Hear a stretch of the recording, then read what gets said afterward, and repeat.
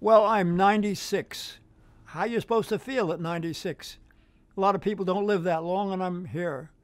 Death doesn't bother me. I don't really think it ever bothered me. When I was 19, your age, I was flying combat missions, and they were shooting at me. I didn't like being shot at. Who the heck would? But the idea of dying was not like, oh my God, I might die. And I still don't feel that way about it.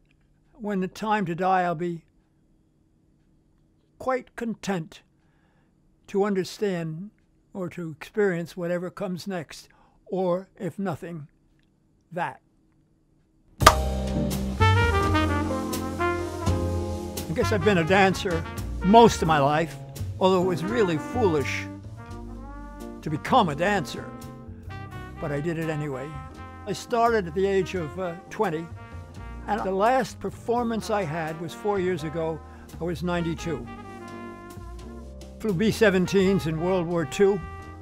That was the time when you flew in a cockpit and you felt the whole country was up there with you. I knew I loved flying. I had to solo first. You have to fly the plane yourself, and the plane became an extension of my body. And I was crazy about it. And after the war, I had the same experience hitting dance. I loved it. I felt that dancing and flying were two ways of getting to the same state. People don't understand how flying and dancing can be similar, but they do something to you.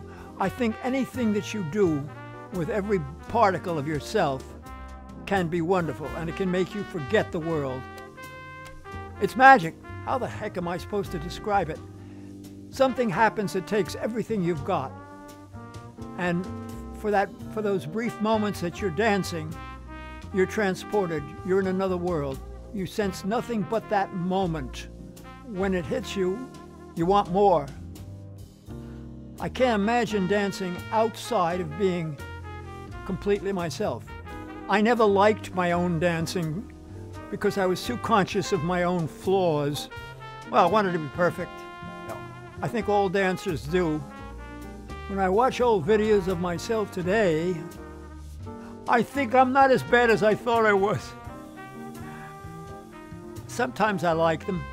I still see the flaws, but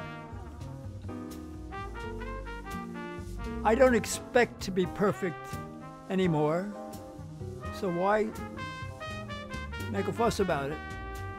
My name is Stuart Hodes, and this is my brief but spectacular take on Magic Time.